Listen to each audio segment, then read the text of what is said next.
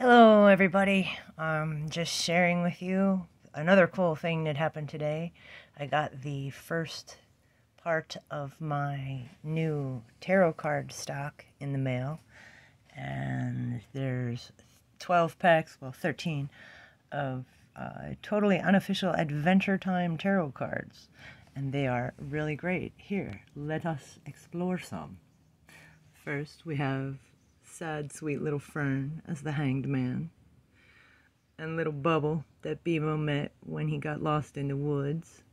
Sweet little Bubble. Jake popped him and he turned into air. And Rattleballs is the King of Swords. That's pretty fucking fitting, actually. And the Seven of Swords, Jake Jr. That's great. I love these cards so much. I'm glad I got 13 decks so I could steal one from myself. And of course, Margaret and Joshua as the Emperor and Empress. It's really great. There's the little recording device she used to make Jake all her how to be a good parent tapes. And here it is broken in front of Joshua.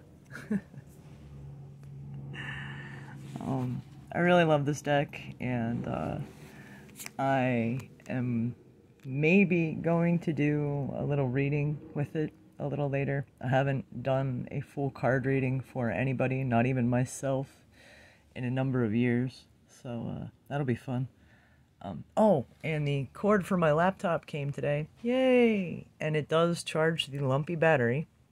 So I will be using it to go find a new battery for this laptop. And then eventually everything will be in working order. Yay me. Yep. New stock for the shop. Adventure Time Tarot, and they're really pretty. They're much, much more detailed than the crappy Nightmare Before Christmas ones. Oh, thanks for stepping all over everything, Alex. You're so nice. I'm glad I'm keeping these for me. Anyway, bye.